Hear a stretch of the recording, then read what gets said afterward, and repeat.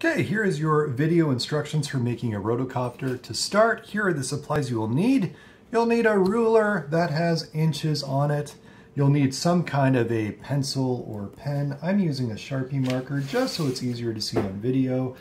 You will need a paper clip. If you don't have a paper clip, you can use tape, but the paper clip is what you should have. And finally, of course, you will need a pair of scissors. So get those supplies and then we'll start. So the first step of what you're going to do is you're going to measure 3 inches on the long edge, or sorry, the short edge, my bad, of the page. And mark 3 inches from the short edge of the page in a few places so that you can draw a line knowing that that line is 3 inches from the short edge. There's our line. So once again, if I take a look, this is 3 inches away from the short edge of the paper. So now what I'm going to do is I'm going to cut along that line in order to get a smaller strip of paper that is going to end up being our rotocopter. So I'll just carefully cut along that line. Doesn't have to be perfectly straight, doesn't really matter, but it should be close.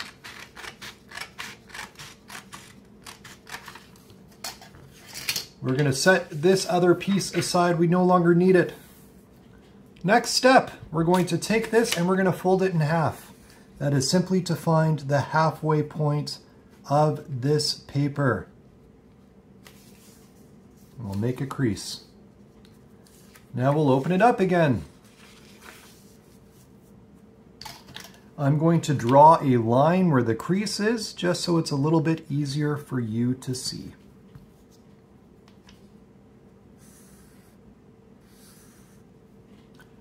Next step, I'm going to measure 1 inch from that crease. I'm going to measure it in a few spots here, a couple of spots, so then I can draw a line and know that it is exactly 1 inch from that crease that I made earlier.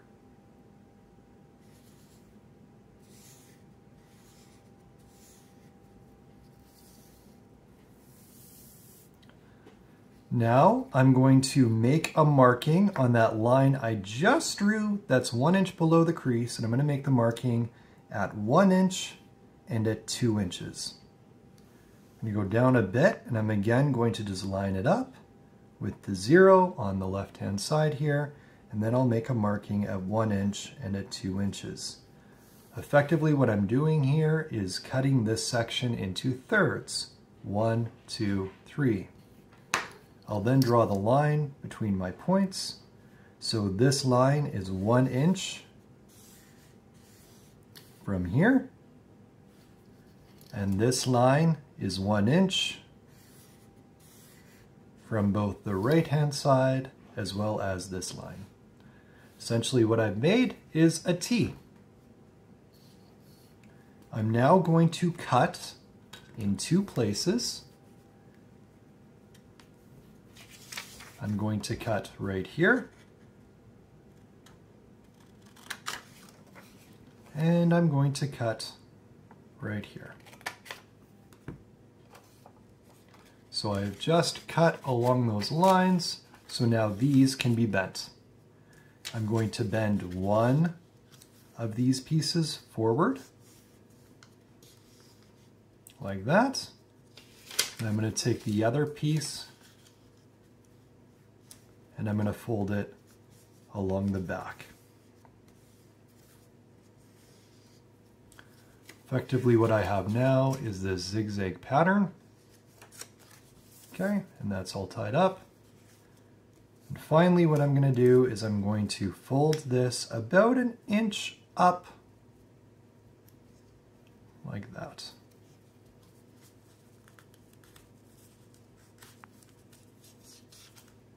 So once again, I've zigzagged this. One of the flaps that I cut goes forward, the other one goes to the back, and then I've taken about 1 inch And I estimated this, but I'm guessing it's right on that inch line. Yeah, it is. And I've gone up like that. And now I'm going to put a paper clip on that flap. If you have tape, then instead you would actually just tape around here. Okay, so you'd tape it around in order to keep that flap in place. Last thing we need to do is to cut the rotors. So I'm going to measure at 1.5 inches. I'm gonna flip it over to where my line is. At 1.5 inches along the crease line that I made. And then I'm going to go at 1.5 inches along this crease line, or not crease line, sorry, but at the top. And all this is doing is dividing this section in half. So I'm making 2 equal blades for my propeller. I'll cut along that.